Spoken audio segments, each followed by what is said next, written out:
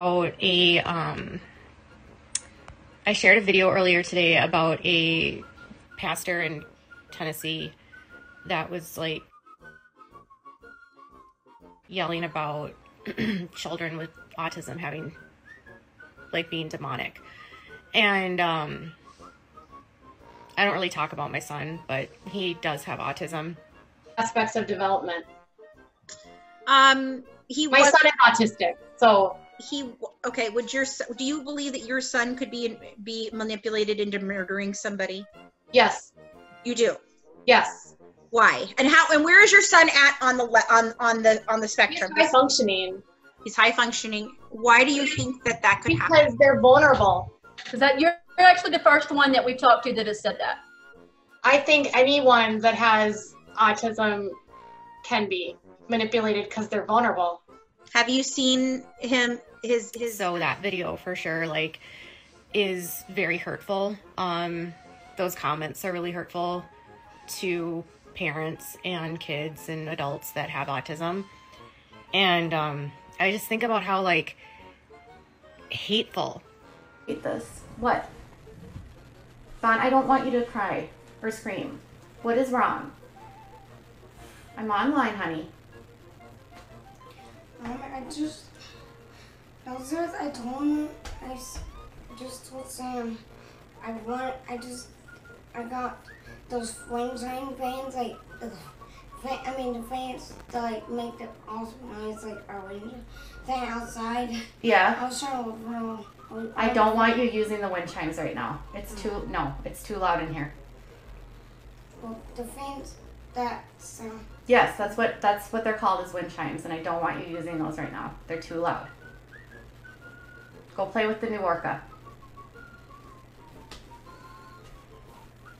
And stop yelling at Sam. All of these people, all of these so-called super ultra conservative Christians like this man are, how hateful they are. I don't understand in what world calling a child a demon is even appropriate. It doesn't make any sense to me. And I can't for the life. Fats are 100% FDA approved ingredients and totally good and safe for you to use. Mommy. What? I was talking to Daddy. I'm talking to Daddy. We're taking a shower. Yeah. Why do you always interrupt me? I just want to tell you that Daddy just we were talking downstairs about my Mannix and my Legos. Yeah. And I told him to apologize to me, and Dan went upstairs, and he wasted my time because of all that yelling. Okay, that's fine. Goodbye. Oh, you can't say, you don't see the Sarah coming. Sorry, you guys. He's mad at his dad about yelling at him. Why don't you come over to my hotel tonight? We can watch a movie together. He said, sounds good. Later on, he messaged me first and told me, hey, straight up, I've never done anything with a guy before. I'm a little bit nervous. To treatment or to Mommy. therapy. What? Hold on. Hi. I'm on. Nice. Well, I don't. Go find your dad. Sorry, guys, that was my son. All these kids want is friends. All they want is acceptance. All they want is to be loved. And then that stuff is put out into the world, and it's how could you even talk like that about a kid? I'm sorry, I'm so emotional. It just bothers me as a mom. I can't understand how a Christian would speak about someone that way. I thought that Christians were supposed to be loving and kind and do what Jesus wanted, and I didn't realize that they called you to tell people that a child with a disability is a demon and evil. All that does is for extremely misunderstood diagnosis and misrepresented in the public. All that does is further stereotype these kids as misfits and psychotic and bad kids. They're not bad kids. They have a disability. Their brains are not the same. They're neurodivergent. Their wiring isn't like ours. They can't control their emotions the same way. They don't know how to process things the same way. That doesn't make them evil. Because they don't sit perfectly on your blanket when you're hitting them and they try to move off the blanket when you're spanking them, are you going to just beat them more? Because I'm sure in these cultures and in these worlds, it's the kids that have the disabilities that are getting beat up the most because they're not compliant, because they don't know how to be. Hold on 1 second. You cannot have him screaming like that! It drives me crazy. And I don't bring up my son because it's his business and it's his life and it's his privacy. But like, dude, someone needs to speak up for these kids because it's not fair how they're treated. It's not fair how insurance companies are like treat kids with autism. It's not fair how kids with chronic illness are treated by, oh man, parents of kids like this feel so damn helpless because we want to help our kids, and at every roadblock, there's so many roadblocks thrown up in front of us every single day. We fight with insurance companies. We are constantly trying to get our kids accommodated in class. We have to deal with IEPs and arguments with teachers to make sure that services are met, and dealing with people trying to cut corners and educators not trying, like basically giving us the bottom of the barrel education because they just don't have the bandwidth or the understanding or the care or concern to help. Like, that's what we face. We're tired. We're tired of being told that our kids are bad. We're tired of being told that, like, we don't have, like, it just makes us feel like our kids are invisible.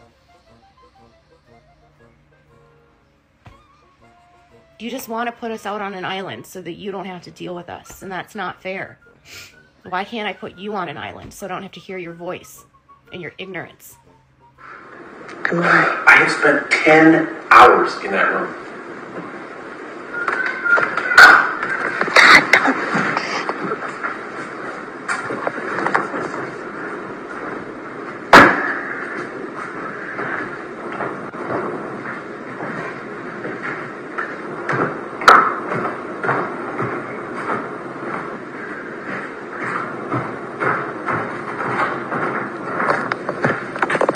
It's been a busy day.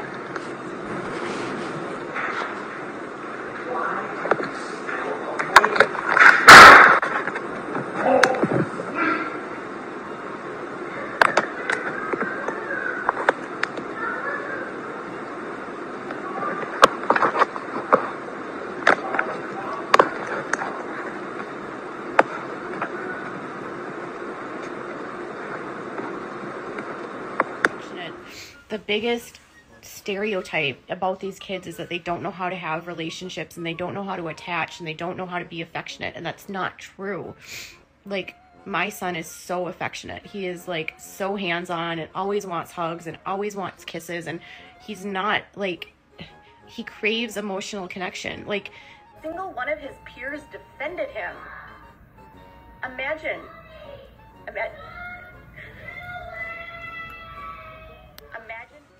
Hey, Terry, how about you just keep your opinions to yourself and let me vent without making this about you? And how about you just like listen without getting defensive and saying things like, don't throw an entire profession under the bus? What does this have to do with you, Terry? You could have just said, I understand. Like, where did I throw an entire profession under the bus? I'm sharing my frustrations.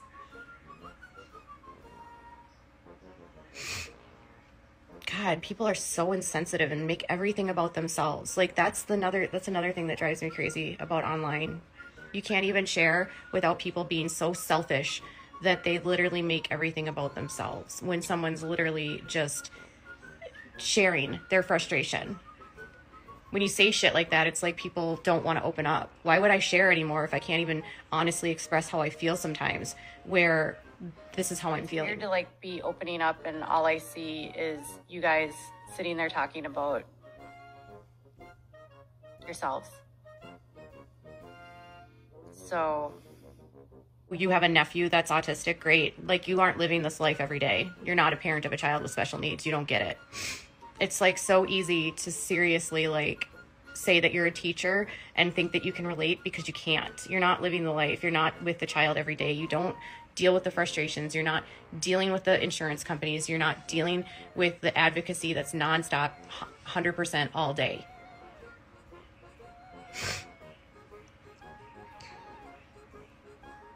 No, I spent all day on the phone with the insurance company, Miss Mercy Monroe. All day. That's what I did. All day on the phone with the insurance company. And until a year ago, I handled 100% of everything my son did, because I was, both of us were working, and I took care of everything. Teachers out there. What does it matter if I make a joke calling child's crotch fruits? That's a joke. That's not like being serious. And I didn't call them disease-riddled crotch fruit. You're just adding the disease-ridden part. I said crotch fruit, which is literally a joke. It's like a goblin. It's like calling a kid a goblin. It's a joke.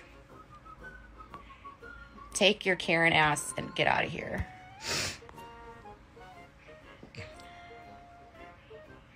Bye, Chelsea. You're psycho too.